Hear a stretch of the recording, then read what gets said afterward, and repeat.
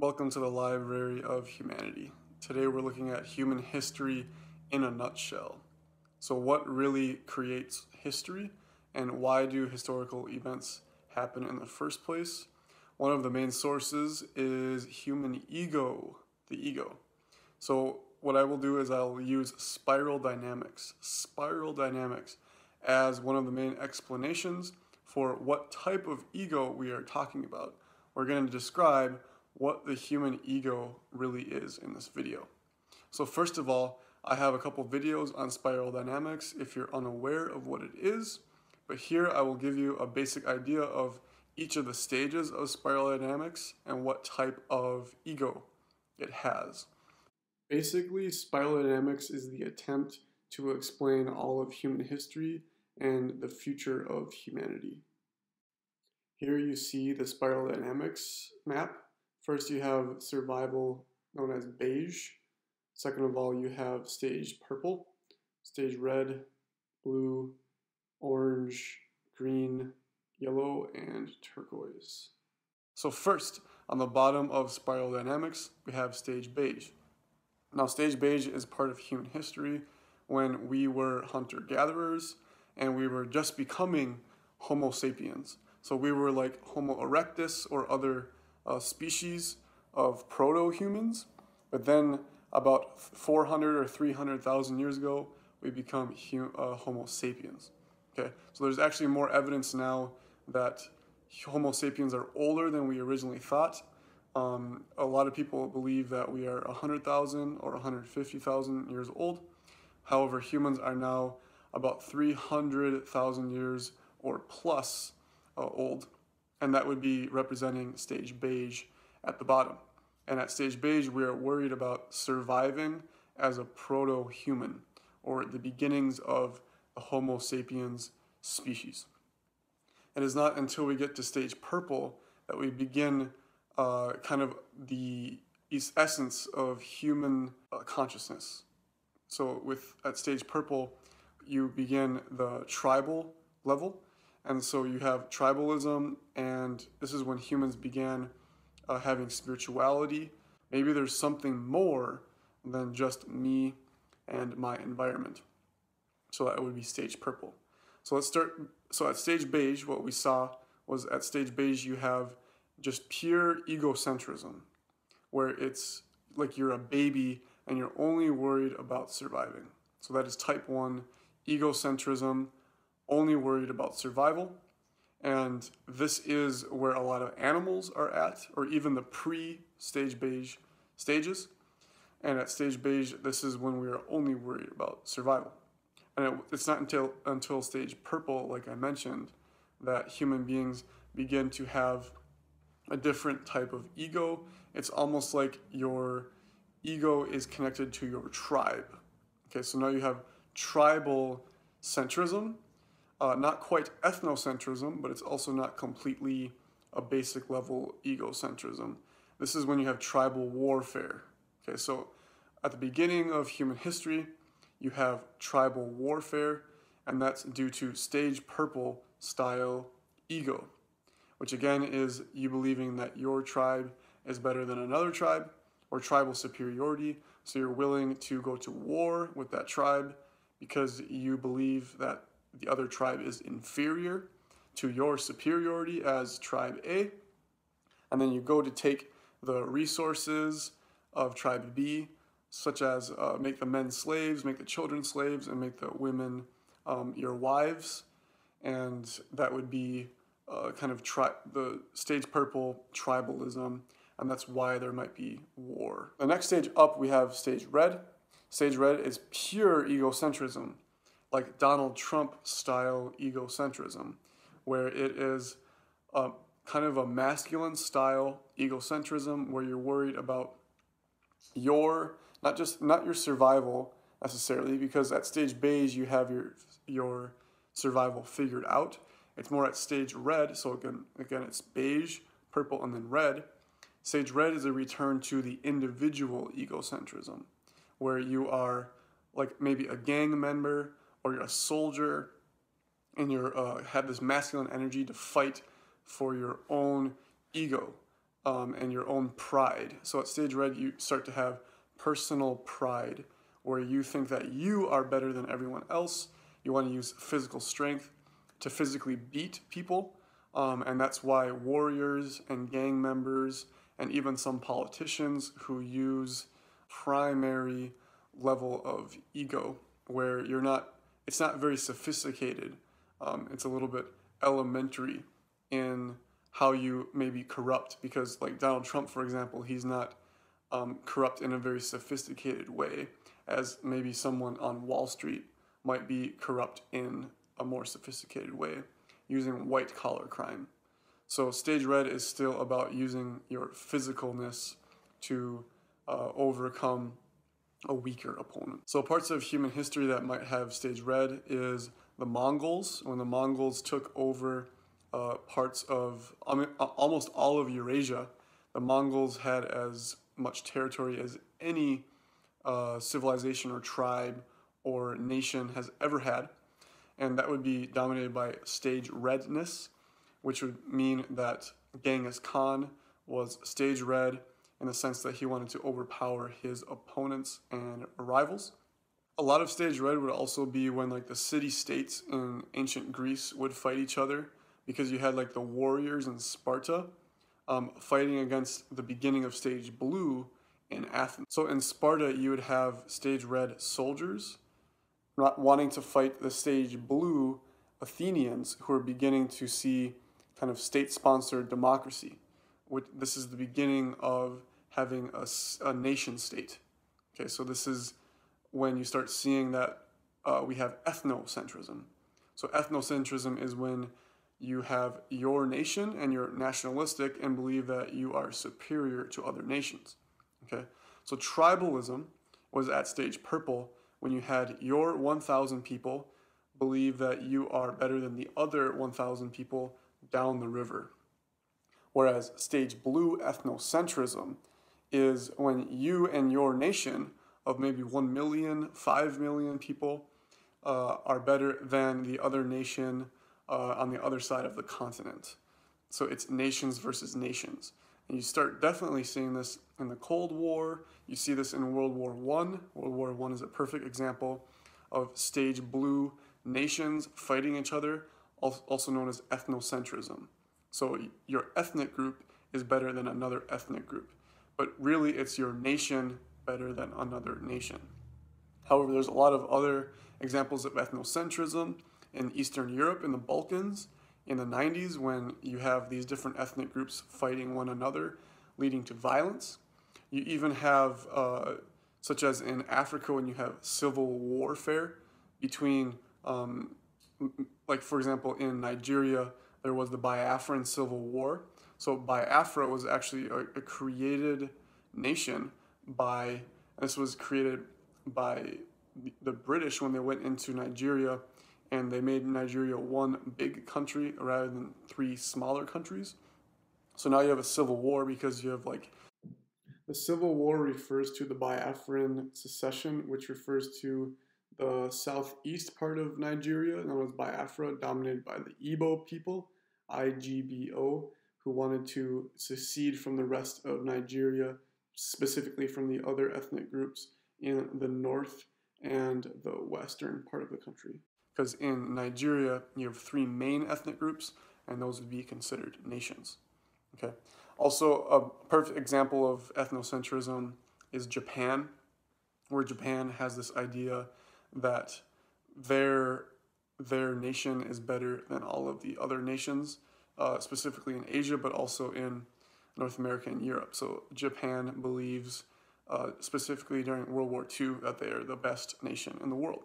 So after stage blue ethnocentrism, we finally reached stage orange egocentrism. So it's again a warm color, so it's actually a symbol of egocentrism rather than group centrism. So as I have mentioned before in other videos, the cool colors, so purple, blue, and green, these are group centered, versus the warm colors of beige, red, and orange are ego-centered.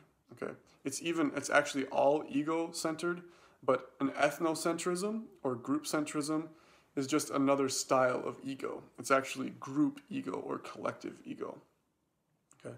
So with stage orange egocentrism, it's very sophisticated egocentrism, where you are a business person or a scientist or so it's usually connected to secularism, which secularism is divided into you have capitalism and modern science split. Okay, so stage orange began with Rene Descartes, and then it continued into when modern science was developed and when capitalism in the Netherlands and Great Britain was developed.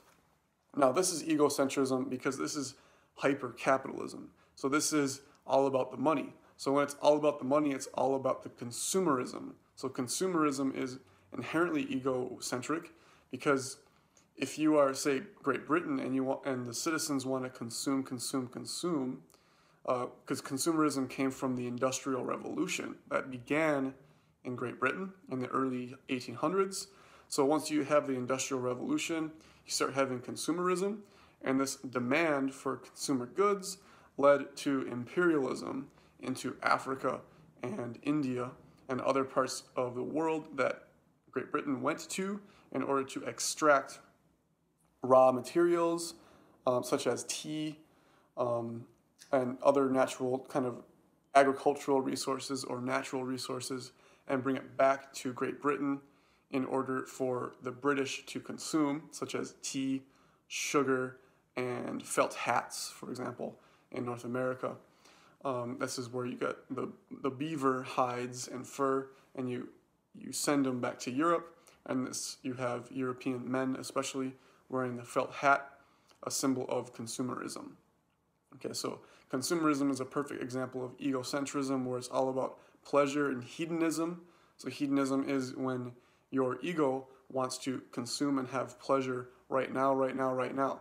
So stage orange consumerism is your desire to go to the convenience store and get a Snickers bar. Stage orange consumerism is you wanting to go downtown and dance with your friends and have a few beers at the club. Okay, stage orange consumerism is you wanting to fly to Cancun for spring break. Okay, this is all egocentrism, albeit it is very sophisticated egocentrism in the sense that it's completely interconnected as a global economy. So there's an interesting dynamic with the global economy having its own ego, and it's almost the most sophisticated ego that we have seen is the global economy, or the Homo sapien species in general. That would be the stage orange economic system of globalization having one ego, one entity, and that is way beyond and more complex than even one ego that would be yourself, who is involved in this stage orange capitalistic consumeristic society. Okay, so finally we have reached stage green, where we're beginning to see postmodernism. I've mentioned postmodernism before. So stage green is another group dynamic where the idea of truth is that every nation or every group around the world has a little bit of truth, and that we need to listen to every group. We need human rights so that we can listen to indigenous voices. We need environmentalism so we can protect indigenous people, but also different species of animals around the world. Okay, so this is actually a reduction in individual egoism, and then an increase in group egoism. So the collective would become, the global economy turns into the global culture, and the global culture believes in humanism, and the humanism is the idea that each human has the equal amount of dignity as every other human, and that we all need to listen to each other. And the best way and most efficient way to do that is to have a global culture of inclusivity and diversity, so that an Aboriginal person in Australia is no worse or better than a Swedish person who might have more money. So it's actually not about money, it's actually a return to socialism.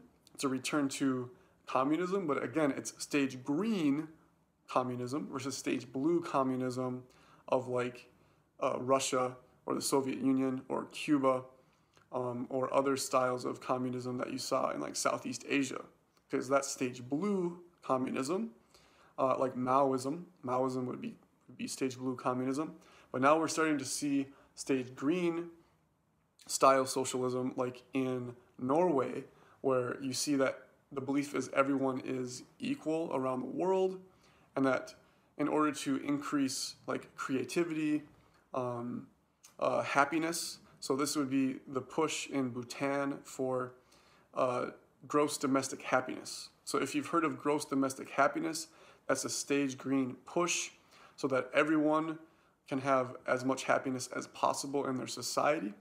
Now, it's not more than stage green yet, because this is not a stage yellow group dynamic or return to the individual, saying that the individual is a creator. So you at stage yellow, the next level above stage green, is when you start seeing that the individual is a creator, and that outside of the individual is a system that has its own ego.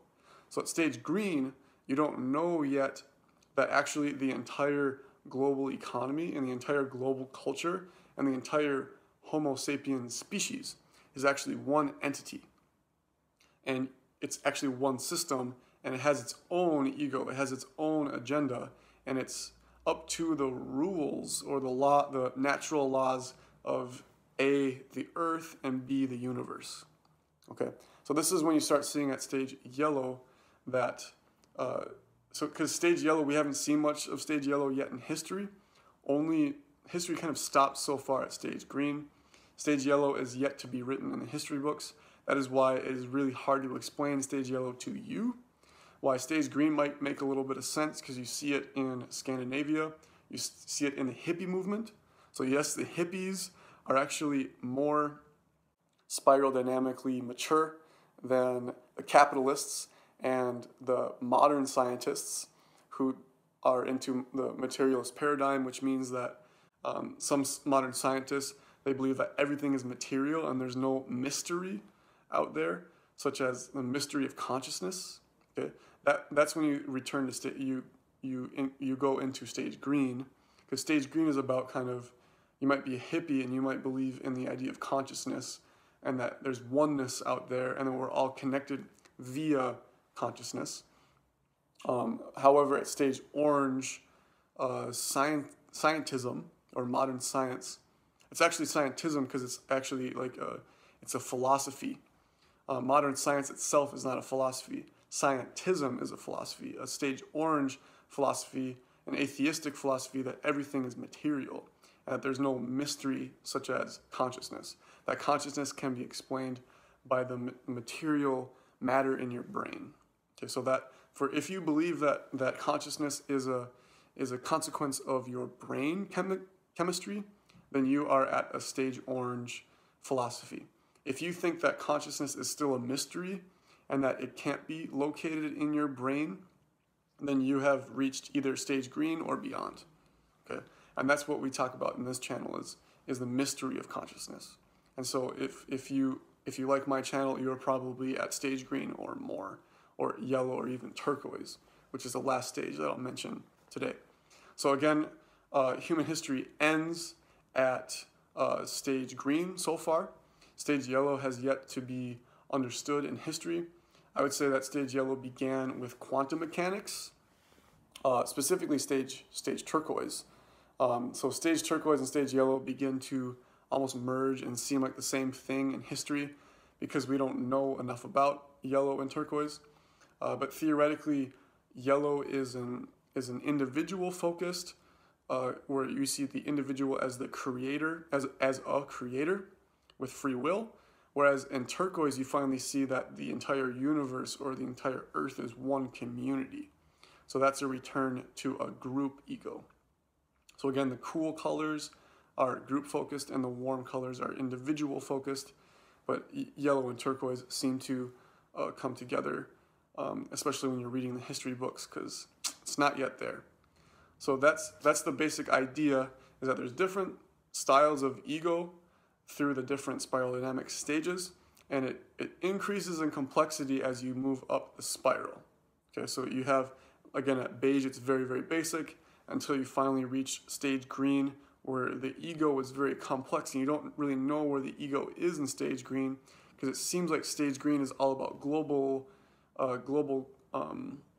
cohesiveness and solidarity. However, that's not the case. There is still a lot of ego in stage green, because stage green is actually judgmental of stage orange and stage blue, and even of stage yellow and stage turquoise. So stage green still believes that stage green is the best. Okay, it's not until you hit the second tier of yellow and turquoise that believe that there's no such thing as better or worse. There is just the system of human beings, the earth, and the universe. Okay, so if you have any more questions about the dynamics of ego or the dynamics of human history, you can comment below. If you like this video, click the like button.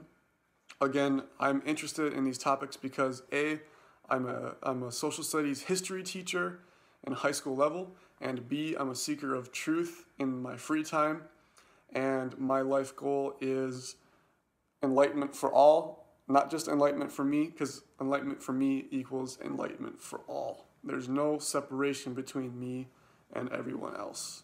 Okay, so if you agree, click the like button. I'll see you guys next time.